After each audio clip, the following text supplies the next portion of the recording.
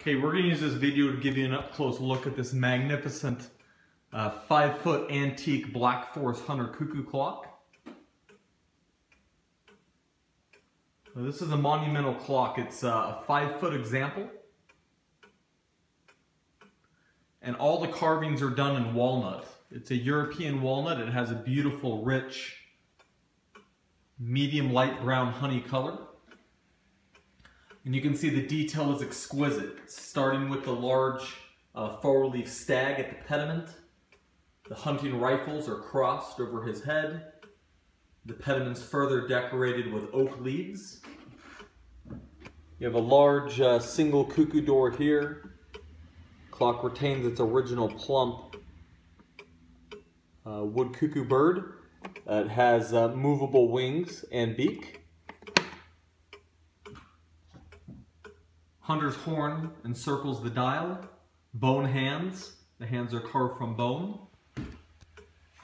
To the left of the dial, you have this life-size hair that's strung up by his leg. You can see the detail work in his face is just exquisite. He looks real. The rope that actually ties around his foot and loops over this stump here. You have the hunter's tassel under the horn, the strap, the hunter's game bag below the dial with the two quail also strung up. You can see the rope around their neck. To the left, you have a life-size pheasant. You can also see the work here where the foot is roped around that stump. The wings are fully dished. Just really exquisite carving on this clock. This is an earlier example from the late 19th century. It has a robust keywind movement with an 8-day running duration. And it has a nice cuckoo sound. We'll set it off and you can hear it in action. And the full hour.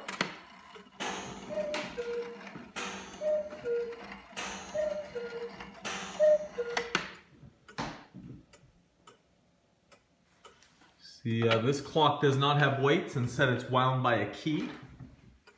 So no weights, no chains, which allows this clock to be hung in many different locations. Above a fireplace mantle, for example, where the descents of the weights would interfere with the mantle itself. With this clock here, that wouldn't be a problem. We specialize in the restoration, acquisition, and sale of monumental antique Black Forest clocks. If you're looking to add a clock like this to your collection, or if you have a piece like this in any condition you're interested in selling, you can contact me by email, which is justin@blackforestclocks.org.